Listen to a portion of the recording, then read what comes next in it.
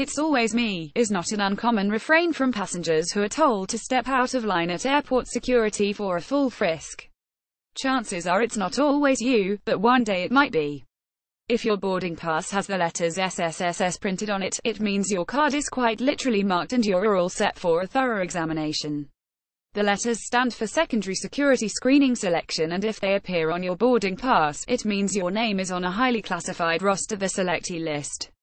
Designed by the U.S.'s Transportation Security Administration (TSA) for flights using American airspace, the SSSS tag means that passengers are also limited in their airport habits. They cannot print out their boarding passes at home, they will receive an error message, nor check in at a kiosk. They must visit a counter, where their identification can be verified.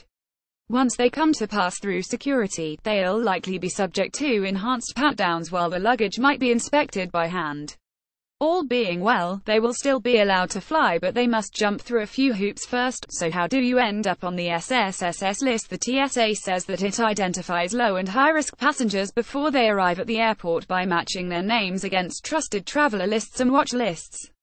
So if you're on the U.S. government's no-fly list said to include 1,877,133 individuals, or the Centers for Disease Control and Prevention's Do Not Board list for people with a communicable disease constituting a public health threat, you are likely to end up with an SSSS on your boarding pass. Again, I've been randomly selected for secondary security screening SSSS printed on JFK boarding pass. Funny, not one white person selected. pic.twitter.com 3RR2XK7 Opal, Dr. Mayim Ahmed at Dr. Mayim_90 September 13, 2017. There are other traits, too, the TSA look out for when creating their database. Passengers booking a one-way flight, passengers who pay for their ticket in cash, random selection. The TSA once said there were no minors on the list. However, it has been reported that children with the same names of those on the SSSS list have had trouble obtaining boarding passes.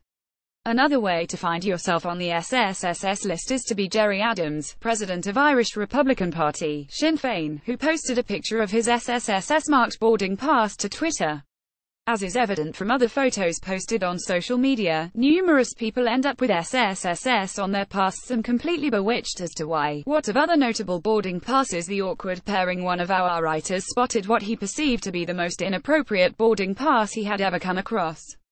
Flying from Iran to Turkey, the names of his respective airports in Tehran and Istanbul paired the Islamic Republic's stern Ayatollah, Imam Khomeini, who once imprisoned a woman for attempting to watch a men's volleyball match, with one of Turkey's foremost female combat pilots and adopted daughter of Turkey's arch-secularist leader Mustafa Ataturk, Sabiha Gökçen. 3 ways to make your airport experience less stressful. 0152 The handwritten one. One of the key qualities of a boarding pass is that it should be impossible to forge or create one's own. That goes out the window somewhat when they're made by hand, just a scrawled destination on a napkin. Something similar happened last year when Malaysian authorities rounded on Rayani Air, the nation's first Sharia-compliant airline, for issuing handwritten passes on airline-branded slips of paper. The tax-exempt ones, boarding passes. The nation over were swept up in controversy in 2015 when it became clear that the reason passengers were asked to show their documents to shops when making purchases was so that the businesses could claim back the duty-free VAT rather than passing it on to the customer.